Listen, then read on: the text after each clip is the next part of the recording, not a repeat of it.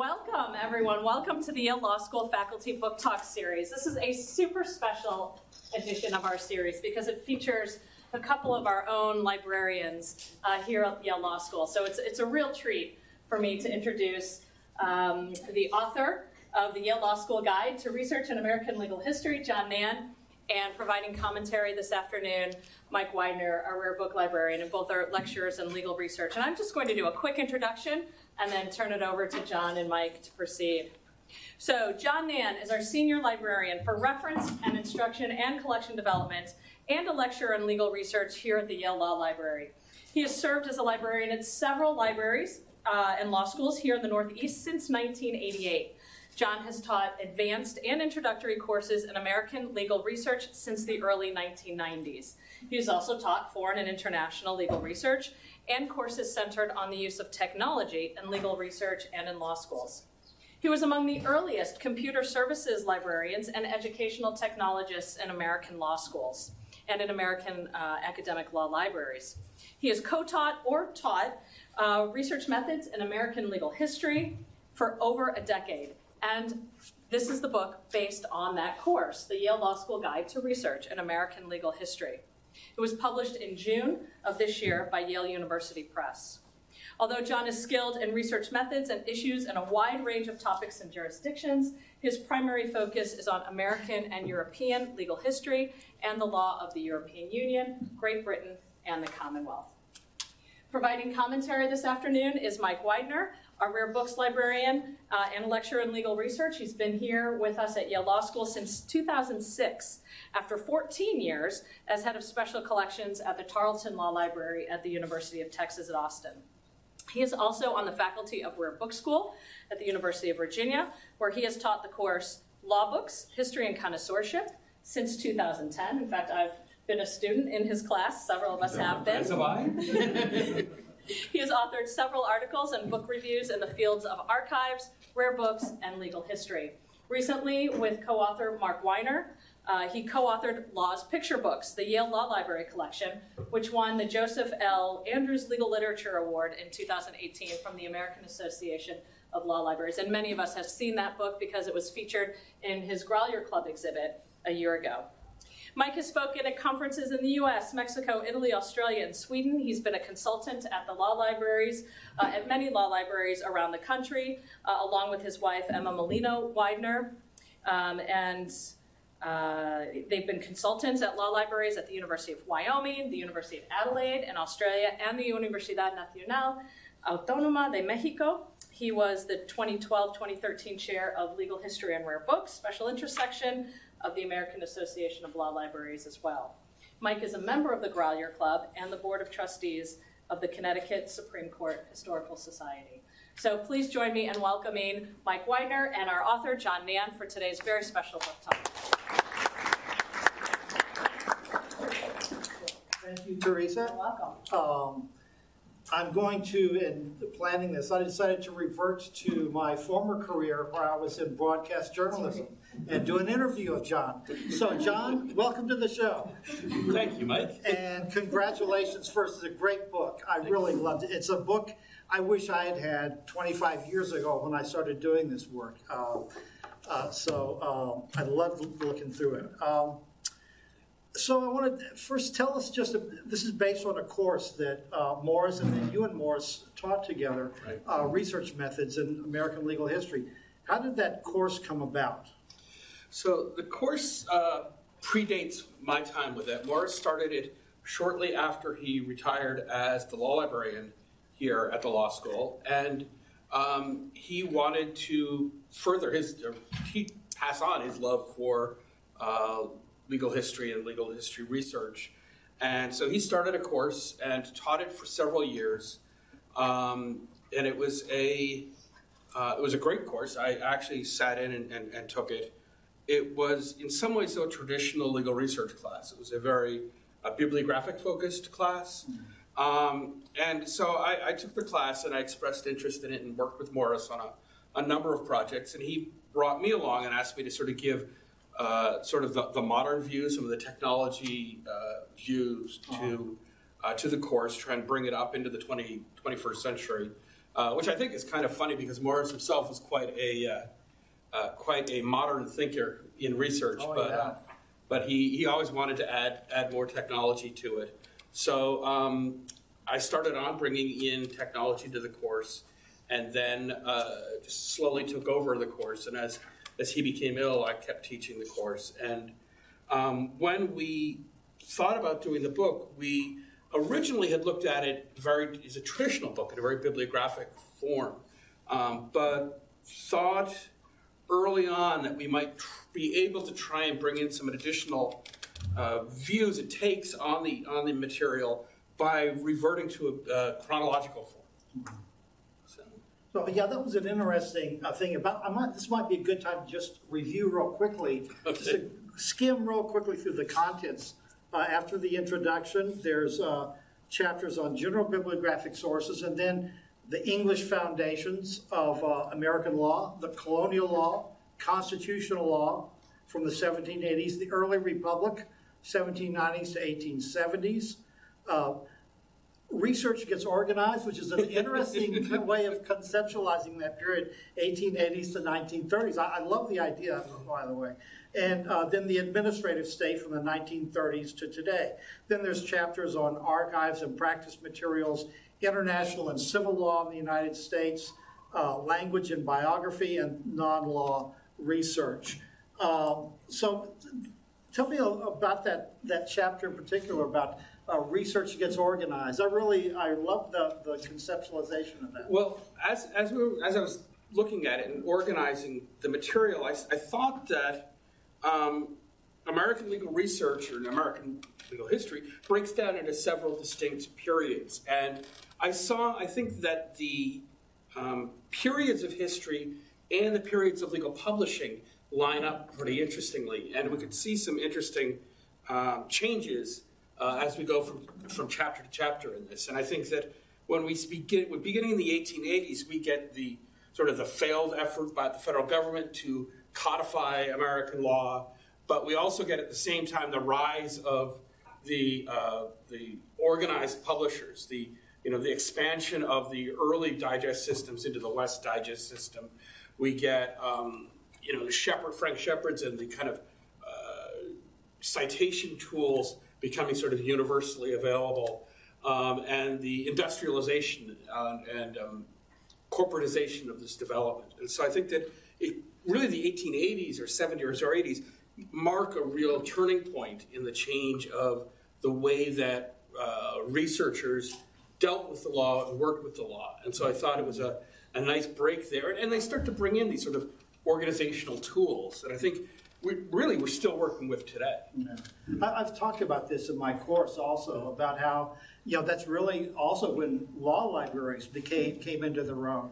And you see legal literature beginning to assume the aspect of a system, especially with the West. Right. And you can't have these systems without a library. Right. It's like the necessary component to it. Right. You get Langdell's use of the library, or metaphors, the library is the laboratory of the law. Yeah, absolutely. So in this book, what would you say is Morris's essential contribution to the book? Where's Morris's stamp in this book? I think that you see him throughout the book. So the fundamental course at the very beginning was his, and you can see some of his language, some of his the 5 methods of doing legal research are really some of the Morris, straight in from Morris. But I think more what you see is the way of looking at legal research, looking at the law, sort of the care, the historical comprehension and understanding, the really desire to sort of bring in all the humanity of the law. And I think that's where Morris was probably one of the most amazing people that I'd met, was his understanding and use of humanity and his interest in humanity. Yeah. And, we were talking about there's the biographical sections in there. I think that's a strong flavor of Morris that I think had I come up with this book out of whole cloth, I probably wouldn't have thought of some of those aspects of this. Yeah. So where's your stamp in this? Where do you see does John Nann come out most in this book? Well, I think ultimately the structure of the book. I think the bringing it into some of the modern times, I think is a lot of me. I think that I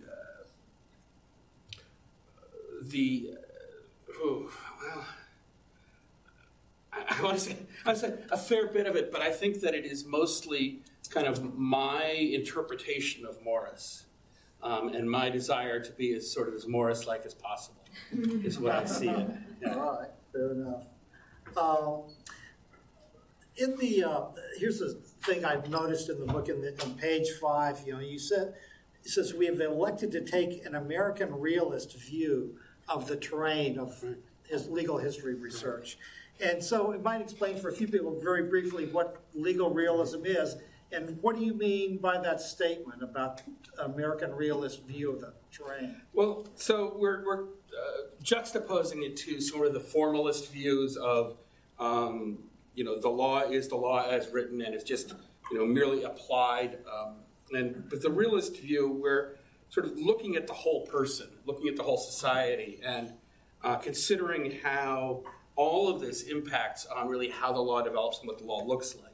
And so that's why we've got things like the biographical information in there. We've spent a lot of time talking about where to find court files, where to to see really what was happening in the lawsuits, where to find sort of the underlying government documents, where to find sociological information, where to find things that are really put the legal system in place in society. Okay. I was going to add, there's kind of a turf battle in general in legal history between the lawyers and the historians. Everybody, they all say that the other one's kind of encroaching on their turf, and that brings up a related question about how the different parties approach legal history research, and more specifically for students, because you're aiming at teaching students how to do legal history research. What is it that law students get most stuck with? What's their stumbling block when we get into this field? Well, I think that the danger with both law students and lawyers on going in one direction and historians going in the other direction is really a lack of understanding or care for the way that the other professions consider and look at the material. I think frequently you'll see with law people when they're encountering historical materials, frequently they're looking at making an argument. So, where are the pieces of information that's going to justify whatever my legal argument is? And really sort of a outcome-derived look at the material. And so with law students, I think, and lawyers, I think the danger is not opening themselves up to the entire historical system, the entire way that it was at whatever time you're looking at. And so it's immersing yourself in sort of all aspects of the way that the society was and how the law could maybe reflect or not reflect it. And I think if you come at things without that kind of understanding of the way that the place felt and smelled, then you run the risk of not really understanding the words on the page of the law. I think similarly, though, the materials that we're looking at here are professional materials. These are materials made by lawyers, frequently for lawyers or their clients, and they've got particular professional purposes. And so I think not understanding the way that the profession is dealing with material, why things are important to the professionals or not important to the professionals, can hinder historians when they come looking at legal materials. So I think it's really understanding kind of both points of view is really important when working with this material. I think one of the things that your thoughts on this is how lawyers are looking for winning arguments, and often in historical terms, it's the losing arguments, the roads not taken, that help you to understand the big picture. Yeah. I think that's exactly right, and I think it's So what sort of the most common research mistakes that these students make? Ooh. Or historians, not just the students. That's a good question. Well, I would say most generally wanting to jump in too fast, too far, too fast, not taking a time to understand the language, not understand the way that the preconditions, preconceived notions that they're bringing with them into the project, not really thinking of how this idea might have been perceived or described or thought of 200 years ago. Yeah. And so I think that brings with a whole lot of baggage. I think that can bring you linguistic baggage. It can bring you baggage in how you structure your analysis, how you structure your hunt for materials. So I think it's really getting the context right.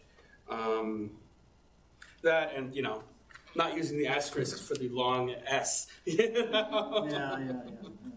I've come across a similar problem. This is kind of an aspect of this problem. I remember particularly at the University of Texas, somebody was, they were preparing a brief actually for a U.S. Supreme Court case. It was the case known as the soccer mom case. It was a soccer mom in Austin that had been pulled over and handcuffed by the police for not having a seatbelt. She got really angry about it and took it all the way to the Supreme Court. So they're arguing to Scalia, the originalists. So definitions start coming, and I had to work with the attorney about. He had the idea. He had to get the Jacob's Law dictionary that was absolutely closest to the date of the case, because that would be the one.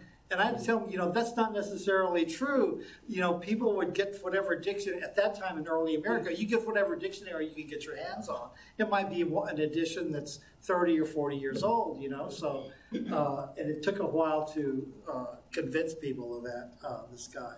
But it also shows how legal history becomes quite relevant now. The whole, you do spend a good deal of time here talking about the whole issue of originalism, as far as how it, not as a proponent or opponent, but how it figures into legal history research. Yes. Might talk some about that. Sure. Well, I think originalism as a concept is very interesting, and I think it plays out in a variety of ways working with this material. We see that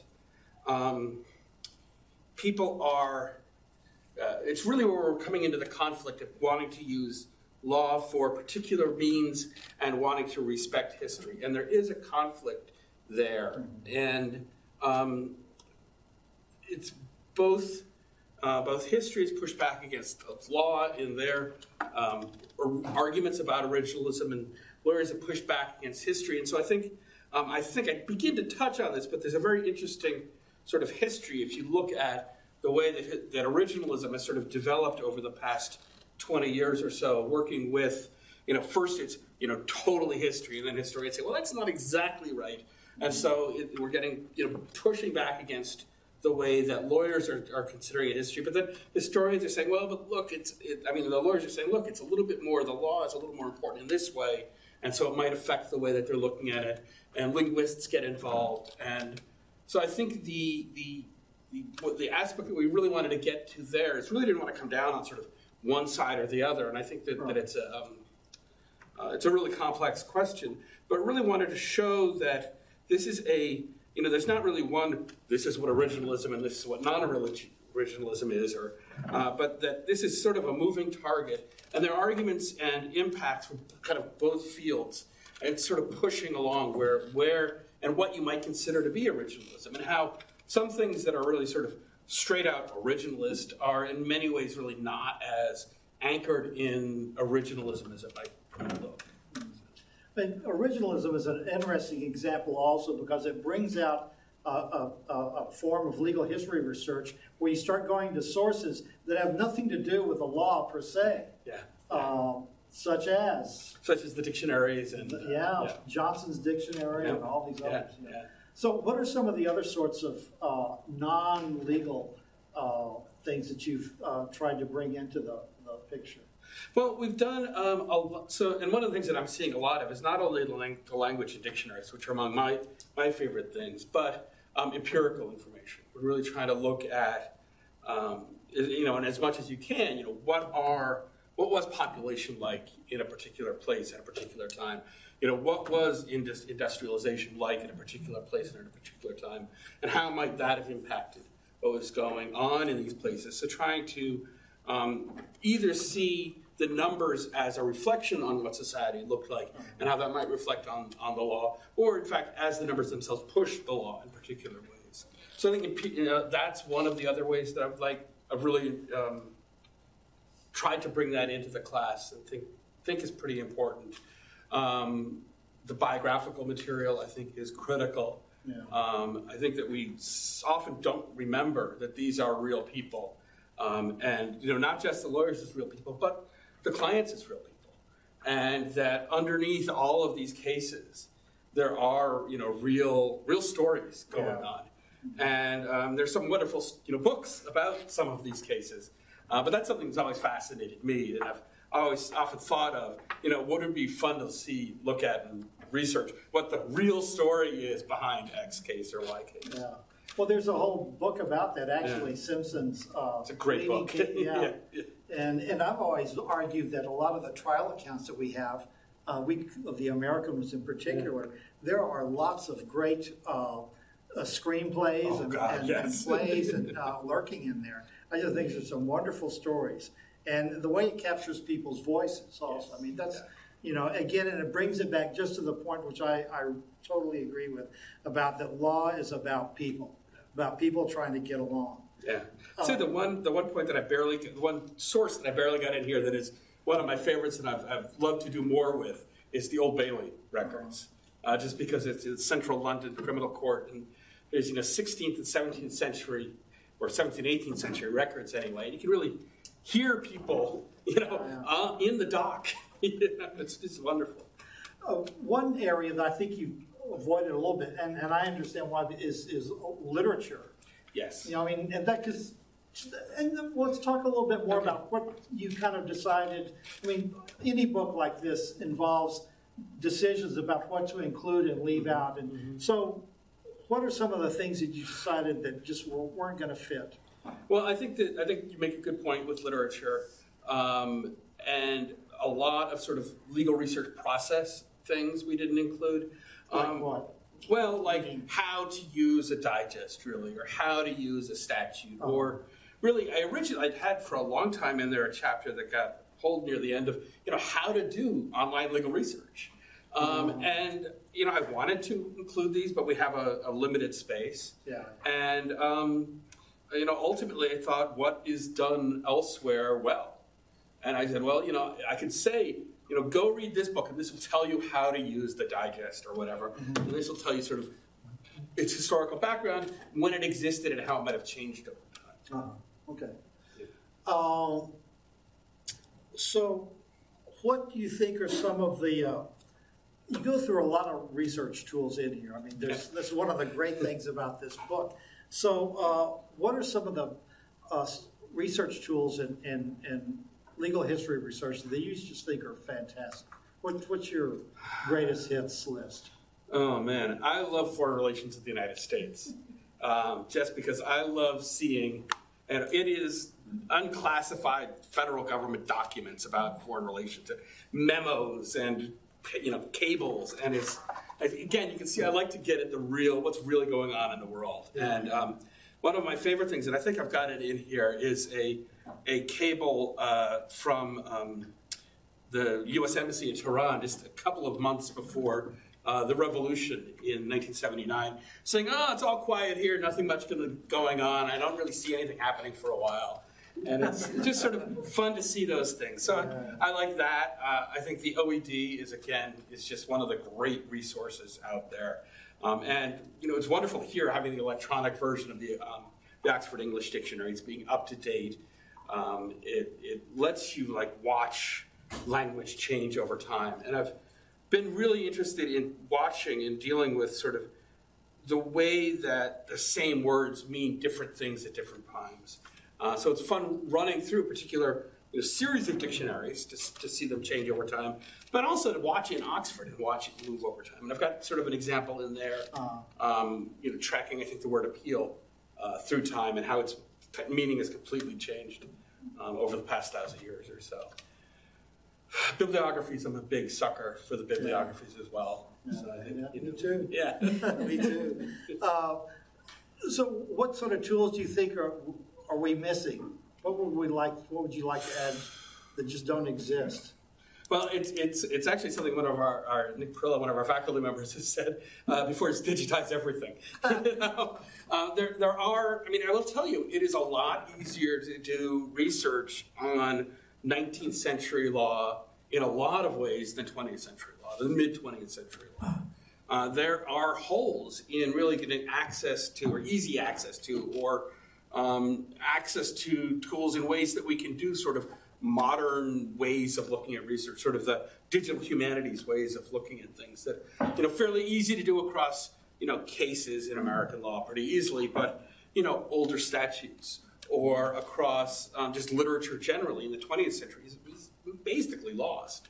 We can go back to the 19th century and we have all of them. Because I would have thought it would have been the opposite. You would think that, wouldn't it? Yeah. It's harder. No. That, and then of course pre-printing press is really hard. So into manuscripts, and it's fascinating stuff, but just it's so hard to get into manuscript collections. But this brings up another point about the whole between print and online. Is print obsolete as a no? I mean, you got a feeling as well. That's a great book club, right?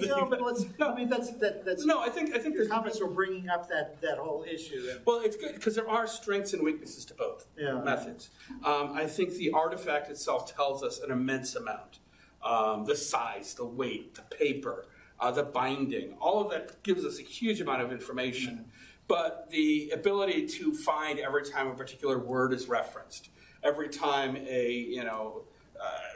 particular, I've been looking at, how many times X sort of things have been cited by different people. That's something you can't do in a print. I mean, theoretically, I guess you could do it in a print world, but they've had a couple of lifetimes, right? But so I think both of them are really necessary, and I think that both should be. I would be really hesitant to be comfortable with somebody who's not willing to use both systems. I think there are times that you need to use online resources, and I think there are times that you need to actually handle the documents and handle the materials. I think one of the things I've seen with students today is, I guess I'm dating myself a bit, but I'm old enough to to remember when the times when you would have 14 books of code open to various pages just stacked up, and your reporters stacked up to get to see things change over time. And I think you can get a real feel for that when you can see this pile of books in front of you, where it's a little harder to get that context when you're looking at a computer screen. Everything sort of looks the same.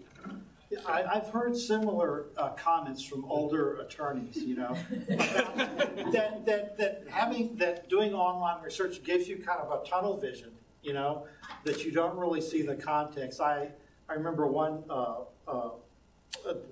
attorney, an elderly attorney in Austin, was telling me that one of the junior attorneys was researching at some point and came up with like 10,000 pages of printout, literally. And he said, just go to the Texas Digest. There's your answers right there, So we're getting close to time for questions. I want to have one last question before we open it up.